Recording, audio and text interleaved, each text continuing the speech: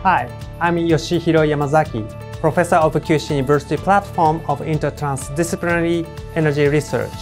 I focus on energy materials that are keys to realize sustainable energy society. We want to store vast solar energy into molecules like hydrogen at noon and efficiently use it when it's needed. It generates electricity from sunlight and water without geographical constraints. A combination of photocatalysts, and a fuel cell would make it possible. We conduct fundamental research on energy materials, and we want to understand how to enhance the reaction speed and efficiency. The research ultimately leads to realize sustainable energy cycle and society.